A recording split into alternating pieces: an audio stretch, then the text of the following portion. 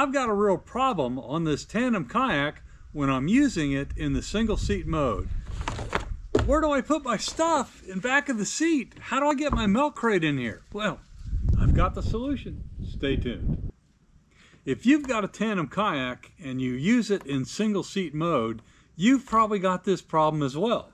You've got the built-in seat that is intended for the person sitting in the back, but you've got the aftermarket seat that you've installed here so you can use it in single seat mode.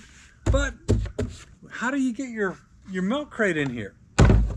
If it's just sitting on top of this other seat, it's not level and it's likely to fall off. Well, I've got the solution. We're going to make a frame that's going to elevate this and secure it to the kayak. Let's go into the shop and I'll show you how to make it. To make this thing, you need a handful of PVC components. You're going to need 4 caps, and I'm using 1/2 inch. You're obviously going to need some PVC pipe. You're going to need some connectors. You're going to need some T-bolts. And given that toilet bolts can get expensive when you're getting a bunch of them, you're going to need 4 of them here. I just recommend you go buy a bag of 1/4 inch 20 T-bolts.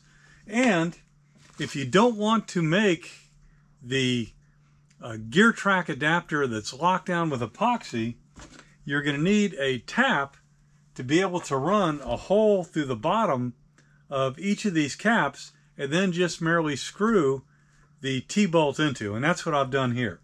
So the construction of this thing is simple, and I still have to make all the measurements, but you're going to get a T-bolt, a cap, a connector, a short section of PVC to span the distance across your kayak, and either 1 or 2 of these T-connectors in the middle to make a frame for the milk crate. I'm going to get all the measurements done and we'll see how this goes. I just measured that I want it to be 24 across, and I want to have 2 T-connectors in to create a frame going back. Side comment, this is a great opportunity to use up random pieces of PVC that you might have. So I will go ahead and measure these. Looks like that's going to fit perfect. And I'll cut a piece over here. Then I've got to measure the back, because the back is a different width than the front. But I want to make sure that the T-connectors go in at the right place. One comment when you're assembling this stuff is once you stick it in, it might be cockeyed like that. Put it down on the table and then push it. And then it's all going to line up just fine. I made some rough measurements, but you're never really going to get this in there correctly until you actually put it on the unit and then see how it's going to go. And I can see here that I've got far too much PVC. I don't need this to be as high off the seat. So I think I'm going to cut this basically right here and just give enough room for the elbow. I think that's going to do the trick.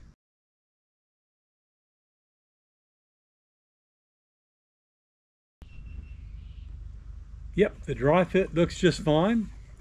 Now I'll go ahead and measure this distance.